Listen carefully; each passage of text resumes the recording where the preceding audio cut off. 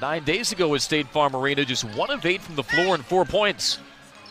When you're going against, and that's a beautiful cut and finish. She heard you. She was challenging you on that. Who played her college ball at UCLA, grew up in Corona, California, about 50 miles from Los Angeles, and a tough take by Ogwumike. Really offensive rebounded beyond what their numbers suggested coming in. Yeah, they're 6th of the game.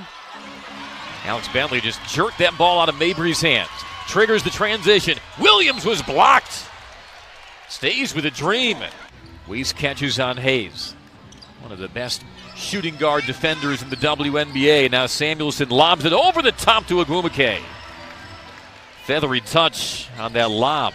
You better cost some energy for LA to do it. Make them guard all 30 seconds of the shot clock, and the finish underneath by Nneka Ogwumike. Played the foot game with Ogwumike. She got in front of her. Cannot play behind her with the mismatch, but that was just smart defense. WNBA all defensive. She is swallowed up, though, by Ogwumike.